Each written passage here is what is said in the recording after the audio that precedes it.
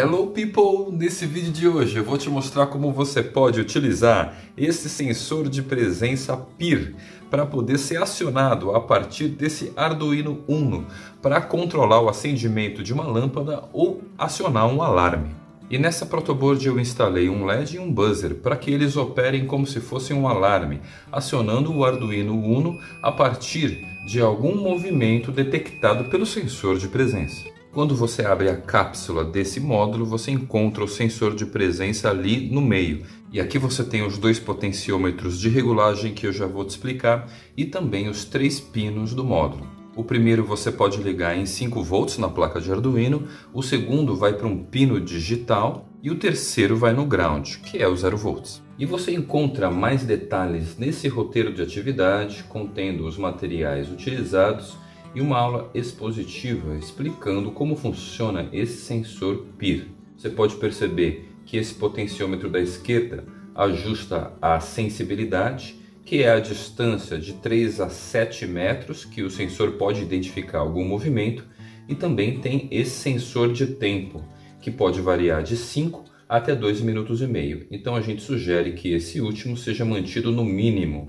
Por exemplo, se você fizer com que o ajuste de tempo fique no mínimo, então o módulo vai permanecer com um sinal de high por 5 segundos quando um movimento for identificado.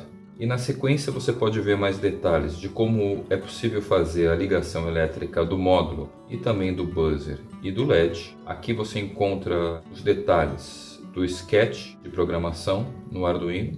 Você pode perceber aqui que eu fiz essa função de alerta ser acionada 5 vezes, essa função que acende o LED e também liga o buzzer. E depois eu trouxe como sugestão a programação de um Arduino para controlar o acendimento automático de uma lâmpada, utilizando o módulo relé. Mais detalhes você pode encontrar nesse outro roteiro de atividade, que é a lâmpada controlada com relé.